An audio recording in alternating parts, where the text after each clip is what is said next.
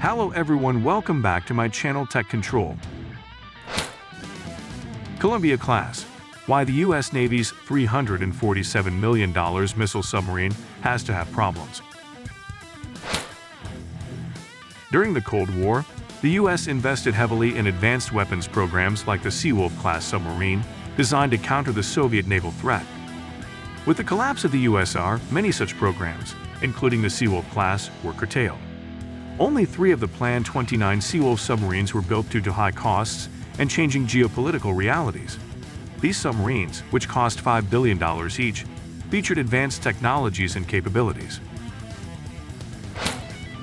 However, the end of the Cold War and subsequent defense budget cuts rendered the program less essential, leading to its cancellation in favor of the more cost-effective Virginia-class submarines. During the Cold War, the U.S. spent indulgently on weapons programs. But once the USSR collapsed, U.S. taxpayers balked at the idea of maintaining their Cold War force structure. Many weapons programs were canceled or suspended in their infancy, like the Seawolf-class submarine, of which only 3 were made. Yet, had the USSR endured, the cutting-edge Seawolf likely would have been produced in higher numbers.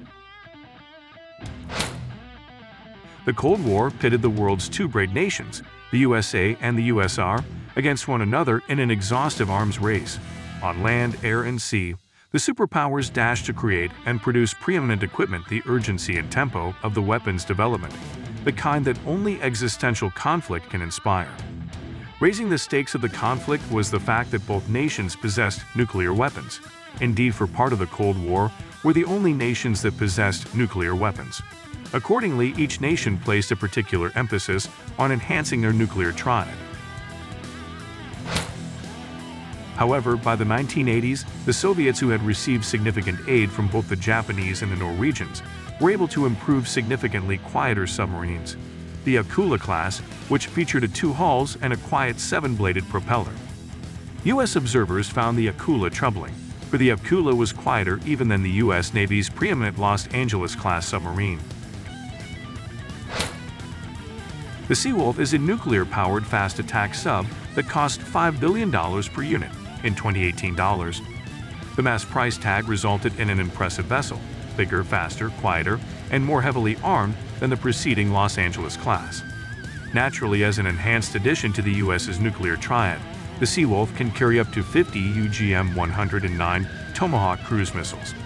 For guidance, the Seawolf relied upon an ARCI-modified and BSI-2 combat system that featured a spherical sonar array, towed array sonar, and wide aperture array. In naval circles and defense analysis, the decision not to build more Seawolf-class submarines has often been cited as one of the U.S. Navy's most significant strategic missteps. Originally designed during the Cold War, the Seawolf-class was intended to be the premier submarine of the U.S. fleet, boasting advanced capabilities that far surpassed its predecessors and competitors. Commissioned in the late 1980s, the Seawolf-class submarines were engineered to be faster, quieter, and more heavily armed than the Los Angeles-class submarines they were meant to replace. They featured advanced sonar systems, an increased torpedo loadout, and the ability to operate at greater depths. The Seawolf-class submarines were intended to give the U.S. Navy a critical edge in underwater warfare, capable of outmaneuvering and outgunning potential adversaries.